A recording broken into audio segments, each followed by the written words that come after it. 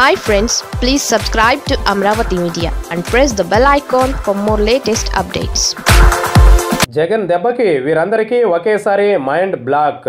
జగన్కి ఏం రాజకీయాలు తెలుసు? కుర్రాడు, కళ్ళ ముందే పెరిగాడు, ఎప్పటికీ సీఎం కాలేడు. ఇలా గత 10 ఏళ్లుగా రకరకాలుగా కామెంట్స్ చేస్తూ ఆత్మానందం పొందిన వారు ఇప్పుడు పెద్ద షాక్ తింటున్నారు. ఎంతలా అంటే అసలు నోటంట ఒక మాట రావడం లేదుగా. రాయలసీమ జిల్లాలకు చెందిన ఒక పెద్దాయన జగన్ని మా అబ్బాయి అంటూనే పత్రికల్లో రాయలేని భాషలో తిట్లు లంకించుకునేవారు. చంద్రబాబు వేదిక మీద ఉంటే చాలు పూనకం వచ్చినట్లుగా జగన్ని నానా మాటలు అనేవారు. పాప మా పెద్దాయన ఇప్పుడు ఐపు అజా లేకుండా పోయారుగా. కోసాలు కదిలిపోయే షాక్ ట్రీట్మెంట్ ఇవ్వడంతో ఆయన ఎక్కడున్నారో కూడా ఎవరికీ తెలియడం లేదు. గత కొద్ది రోజులుగా ఏపీలో జరుగుతున్న పరిణామాలు 40 years ఇండస్ట్రీ అసలు ఊహించడం లేదనే చెప్పాలి. మరి రాజకీయ చాణక్యుడు, చతురుడు అని పెద్ద బిరుదులు ఎన్నో వెనకేసుకున్న చంద్రబాబు ఢిల్లీతో జగన్ దోస్తీని కనీసంగా వాసన పట్టలేకపోయారంటేనే ఆయన అనుభవం మీద సందేహాలు వస్తున్నాయి.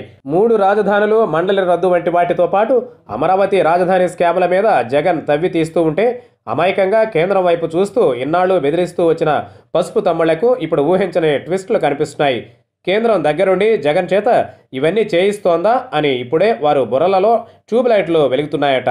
ఇక మరోవైపు ఐటీ దాడులతో టీడీపీ శిబిరం నిరాశలోకి వెళ్ళిపోయింది. చంద్రబాబు సన్నిహితులైన బీజేపీ కొత్త పూజారులు, ఎంపీలు కూడా అసలు దీని గురించి ఎక్కడ కనిపెట్టనంత వేగంగా ఈ దాడులు జరిగాయి. ఐటీ అధికారులు ప్రాథమిక నివేదికలోనే 2000 కోట్లు నల్లధనం అని తేల్చారు. ఇంకా లోతైన దర్యాప్తు ఉందని అంటున్నారు. అదే గనుక జరిగితే ఆ తీగ అలా పాక్కుంటూ ఎక్కడికి వస్తుందో, ఏ డొంక కదిలి అసలు బిగ్ బాస్ ఎవరు బయటకు వస్తారో తెలియని పరిస్థితి. మరి ఇదంతా అంచనా వేయడంలో పసుపు శిబిరం పూర్తిగా విఫలమైందనిపిస్తోందంటున్నారు. చంద్రబాబు వెంట తిరిగి ఆయనతో కలిసి జోలె పట్టిన ఓ కమ్యూనిస్ట్ పెద్దాయన ఇప్పుడు అర్జెంటుగా లౌకికవాదం అంటూ గాండ్రిస్తున్నారు.